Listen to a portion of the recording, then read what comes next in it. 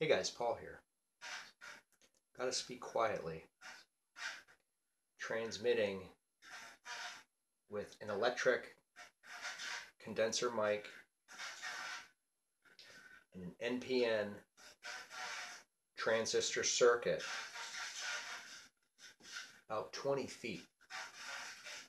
Let's take a closer look.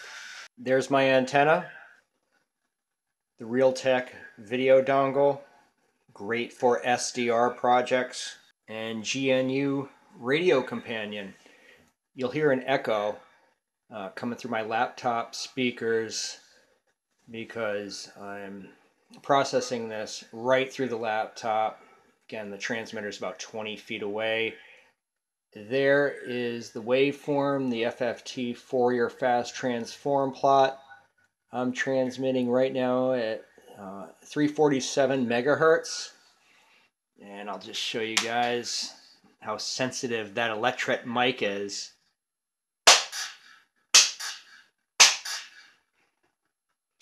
Let's take a look at the schematic.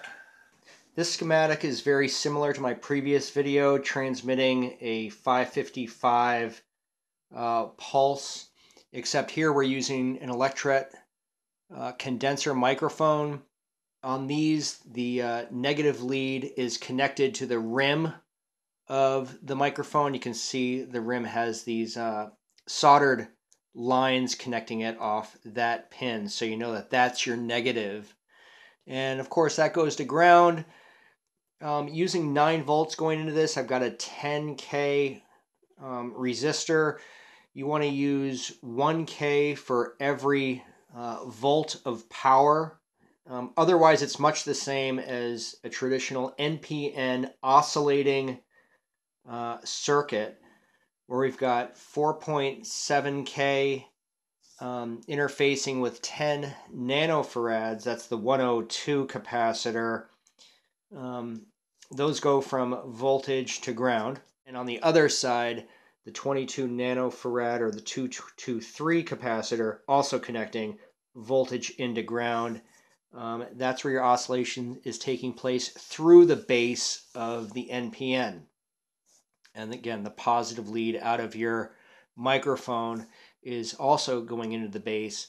The emitter and collector are bridged together with a 10 picofarad capacitor acting as a feedback capacitor.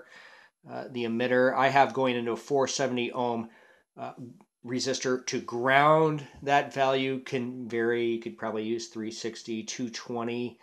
I'm using a 4-turn inductor coil here. You can use 4 to 5 turns. That is going to affect the frequency in megahertz. And then your antennas interfacing between the inductor and the collector.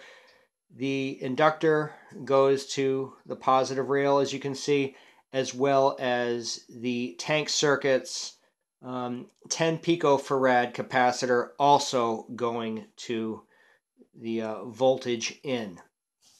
So this is your tank circuit in here. I pretty much haven't changed it up much from my 555 transmitter.